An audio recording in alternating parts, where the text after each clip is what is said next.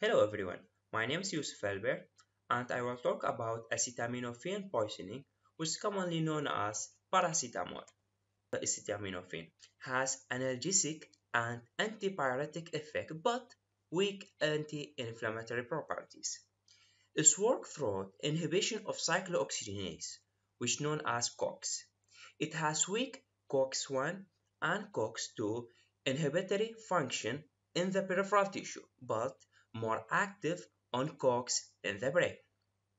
COX catalyzes the formation of the prostaglandin and other mediators that are important in the processing and signaling of pain and control of the thermoregulatory center of the brain. So, the acetaminophen will inhibit this pathway. Pharmacokinetics. Oral acetaminophen has excellent bioavailability. Its peak plasma concentration occurs within 30 to 60 minutes. The half-life in plasma is about 2 hours after therapeutic doses. Metabolism. At the therapeutic dose, it's mainly metabolized in the liver by conjugation with the sulfate or glucuronate, and 5% of it is metabolized by enzyme CYP2E1, and the remainder is secreted unchanged in the urine.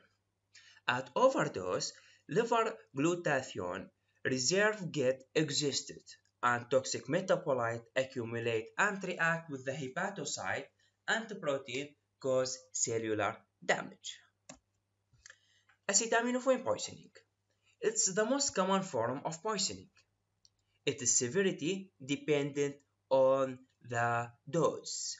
The effect of toxicity of paracetamol divided into hepatic toxicity and non-hepatic toxicity, which include renal failure, cardiotoxicity, pancreatic toxicity, and finally hypersensitivity reaction. Therapeutic and toxic dose. Therapeutic dose is about 10 to 15 mg per kg, while the toxic dose more than 7.5 gram cause minimal toxicity. If more than 15 grams, around 30 tablets, it causes severe toxicity.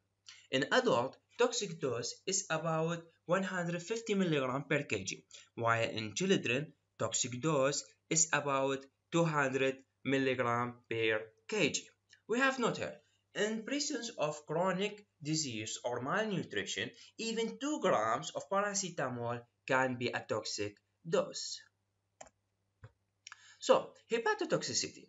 In adult, hepatotoxicity may occur after ingestion of single dose of 10 to 15 grams of acetaminophen. Doses of 20 to 25 or more are potentially fatal. Which people are at high risk?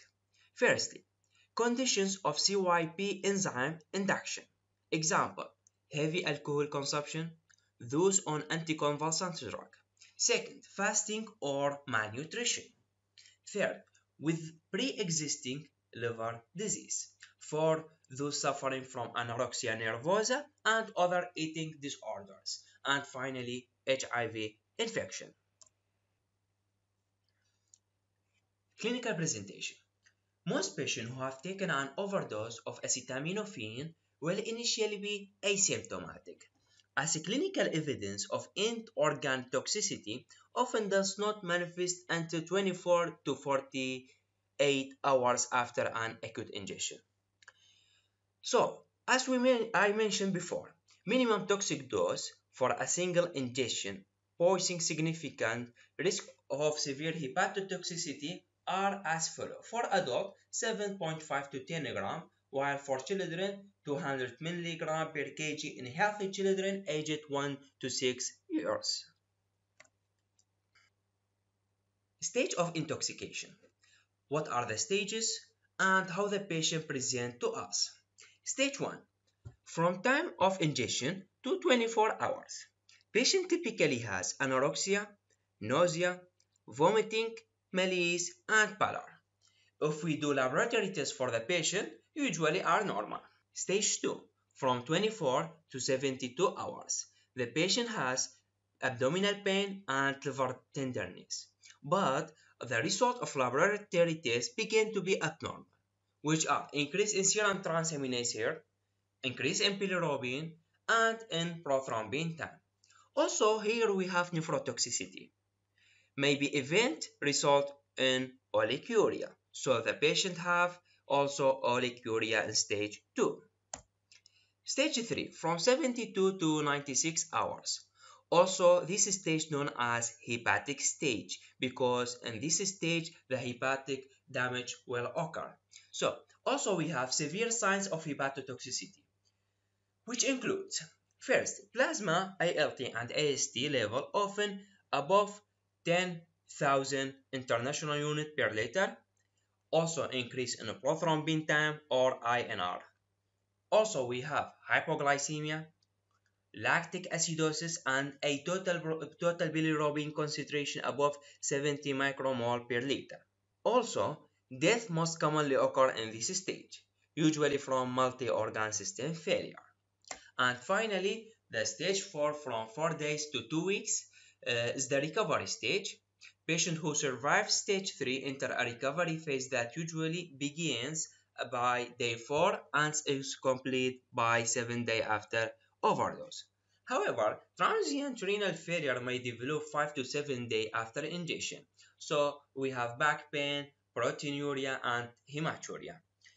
Complete hepatic recovery may take 3 to 6 months after ingestion of the first dose. Here we have the Romac-Mathieu nomogram. What is this? The nomogram is used to interpretation of the acetaminophen concentration in micrograms per milliliter in relation to time in hours after ingestion and is predictive of possible hepatotoxicity after single acute ingestion of acetaminophen. What's that mean? This is acetaminophen nomogram. At the left, we have acetaminophen concentration, while at the bottom, we have time in hour. Also, we have two lines. The purple one show therapeutic concentration, while the yellow one show excessive intake of acetaminophen, which cause poisoning. Approach to the patient. Firstly, we have A, B, C, D, E. Airway, breathing, circulation, disability, and exposure. Secondly, history of ingestion of the acetaminophen, examination, and investigations. Investigations. What type of investigations we need? Firstly, we need liver function test, ALT, AST, bilirubin, and alkaline phosphatase. Second, prothrombin time with international normalized ratio, glucose level, renal function test, lipase and amylase in cases of pancreatic toxicity. Also, we need serum human chorionic gonadotropin, but in female of childbearing age only. Also, we need salicylate level in patient with concern of co-ingestant, arterial blood gases and ammonia in clinically compromised patients. Also, we need additional studies, which include urinalysis to check for hematuria and proteinuria to check if there is nephrotoxicity. Also, we need ECG to detect additional clues for co-ingestion to also to know if there is cardiac toxicity. So, what are the options of the treatment? We have three options. Firstly, gut decontamination by activated charcoal, or elimination of acetaminophen by what? By exchange transfusion, arteriovenous hemofiltration, or by hemodialysis. Also, we have antidotes, which include methionine and N-acetylcysteine. Thank you.